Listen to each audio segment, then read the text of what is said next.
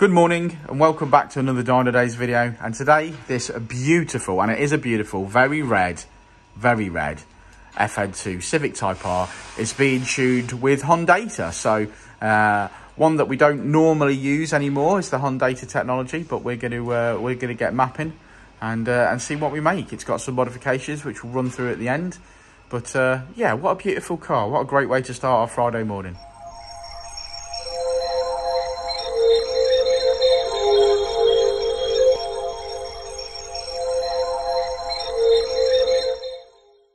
Just before we start, look how cool that is. Oh yeah, I think I need one of them.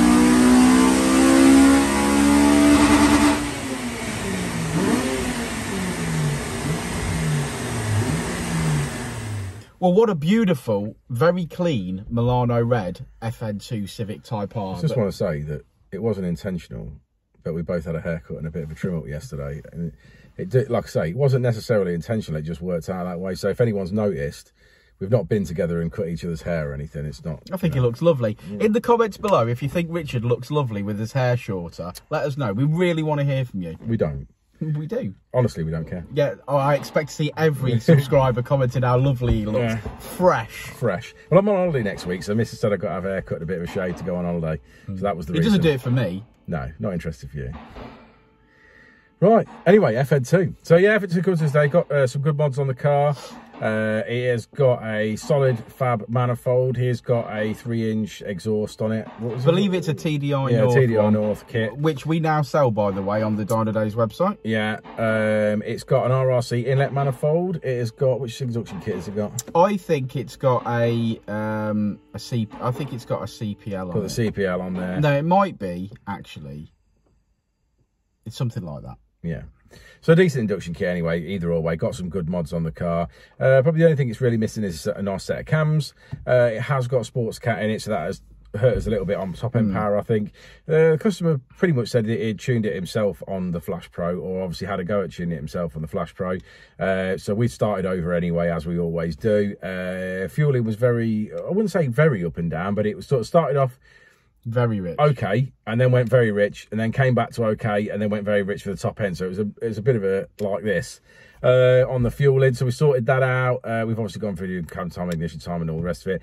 We've made 10 brake horsepower peak, so probably from around 7.5 to 8.5, we've made 10 brake there. Yeah. We made a little bit in the mid-range where it went rich again in the mid-range, and we've sorted that out. But again, no big numbers here, but this car was, to be fair, already tuned, even be it, you know. Yeah, I think with these, you get a file, don't you? You know, like a Group M file. You do, and then yeah, and then you start tweaking it yourself, yeah, if that's what you want to do, which is fine. Exactly, and I think that's where it was. I think it was pretty much on a base file. Yeah, it just wants time and effort like it's had today, doesn't it? So we got a bit more out of it. Like I say, I'd have liked to have seen this car make 240 today, and it should have really made that with its mods. But I believe that was down to the Sports Cat, and unfortunately, that's the price you pay. The Sports Cat must be in a strange position as well. Yeah, it's probably on the side, yeah. But he said it was a 400 cell, so it's the biggest one you're going to get, so the most amount of restriction as well. Sure. So, you know, basically, it's worth 5 brake all day long. Oh, yeah, of course. But you know, we tune on what we've got. Should we have a look at that car graph? on its own merit. Should we have a look at that graph? I just want to say there's one more video before you go on holiday. Is there? Yeah, because we're mapping another FN2 in a minute. Oh, well, of course there is, isn't there? Yeah, we've got to get Geno fitting it up first. Okay, But, yeah, let's go right. and look at the graph. Let's have a look at the graph. Okay, so as we always say, red line is as she came in, blue line is as she leaves. Made power across the range there, but especially at sort of peak power, we made 10 brake horsepower and 10 wheel horsepower. Made a bit of torque, but we finish on 234 brake horsepower, just about 200 at the wheels. So there you go. Thanks for sticking around to the end of the video, guys. Like and subscribe and all that jazz. Yeah, and come on, that is so beautiful in red. It's rare to see one as nice as this in red. And you know what? The only one I've seen that beats this one so far is the one that Uncle Keith painted that's red. So, yes, very, very nice indeed. And it makes it a pleasure to get to work on a Friday and see something as nice as this. But code word, Milano Red, and we'll see you all on the next one. Said it before and I'll say it again. Life moves pretty fast.